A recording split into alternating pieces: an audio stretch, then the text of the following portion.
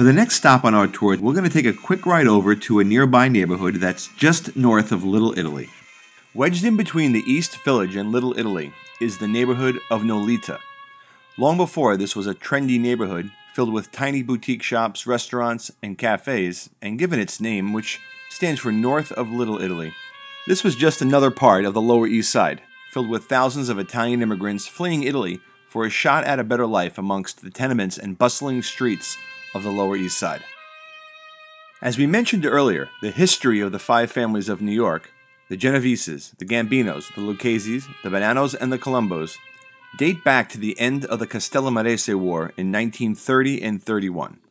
Charles Luciano, seeing a better, more prosperous future for organized crime, planned the assassination of the two reigning godfathers in New York City, Salvatore Maranzano and Joe the Boss Masseria, and immediately he divided up the remaining factions into New York's five Mafia families. The building here at 8 Prince Street was once the headquarters of Giuseppe Morello and the Morello crime family. Long before the five families we know today, the Italian underworld in New York City was run by warring gangs from Naples and Sicily.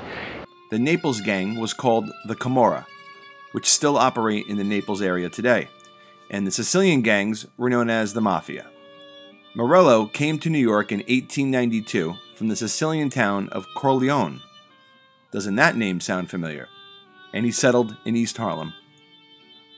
He started what became known as the 107th Street Mob, where a young Charles Luciano began his criminal career. In 1902, Morello acquired a saloon located here at Prince Street and used it as his headquarters. And it is from here that Morello, by 1905, had built the largest Italian mafia family in the United States, employing several enforcers whose sole job was to kill anyone who Morello wanted eliminated. On one occasion, in 1903, Benedetto Madonia, one of Morello's associates, was stabbed to death, stuffed into a barrel, and unceremoniously dumped on East 11th Street as a gangland message.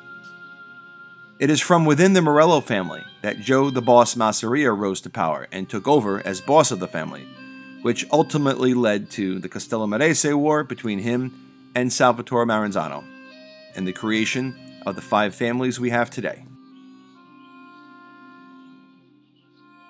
Next week, we're going to head down to the Lower East Side to what used to be the headquarters of Meyer Lansky, and today is one of the coolest bars in New York City, known as the Back Room.